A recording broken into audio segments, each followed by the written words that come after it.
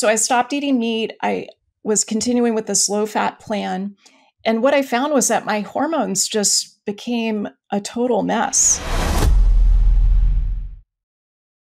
Give us 3 top things that are mistakes. Again, they could be well-intentioned that people have when it comes to their diet and how that impacts hormonal imbalance.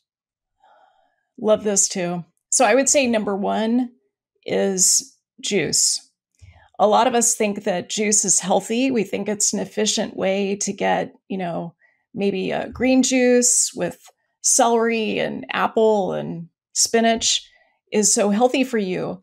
But we're really designed to eat those foods together with the fiber.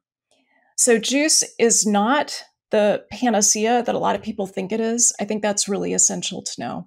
And one of the things that I was doing back in my 30s was that I would do these juice fasts and then I would refeed and I would gain all the weight back. So it just wasn't a helpful thing for me. It set me up for yo-yo dieting and really, in some ways, ruined my metabolic health. So that's number one. Number two, I would say, is villainizing carbs. So I think we've gotten to a place where people hear about low carb diet, they hear about the ketogenic diet, and they think, oh my gosh, I just need to cut carbs out of my life. I don't need carbs. I need protein. I need fat. Maybe they go on a classic ketogenic diet. And I think we have to be really careful about that because the data looking at folks who follow a classic ketogenic diet, we know that there's some significant changes that can occur to the gut microbes. So to the microbes themselves plus their DNA, which is known as the microbiome. There can be a decrease in diversity, alpha diversity in particular. There can be a decrease in stool volume. And so we want to figure out, okay, it's not that carbs are the villain. It's actually metabolic inflexibility that's the villain. So that's what we want to address. So maybe we could talk a little bit about metabolic flexibility versus inflexibility. The third thing is, I would say, villainizing fat.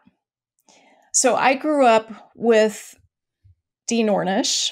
I remember reading his books in high school. And when I went off to college and medical school, I would make these pasta dishes with tons of vegetables and zero oil. And I remember in anatomy in medical school, so this is 1989, I was so disturbed and freaked out about working with a cadaver that I just couldn't imagine eating meat. So I stopped eating meat. I was continuing with this low fat plan. And what I found was that my hormones just became a total mess. I remember my breast size went down by about 2 cups because my cholesterol, I remember measuring it right around then after I went on this vegan food plan with very little fat. What happened for me was that my total cholesterol went down to like 120. And cholesterol is the backbone of all the sex hormones that you make. If you look at the sex hormone pathway, it goes from cholesterol to pregnenolone, the mother hormone of all of your sex hormones. And it goes on to progesterone and cortisol and DHEA and testosterone and estrogen. So fat is not the villain. We went through that low fat phase, which I think did more harm than good. And we're still recovering from it. So healthy fat is really important for you. It's the way that you make a healthy balance of hormones. So those are the 3 that I think are the most important.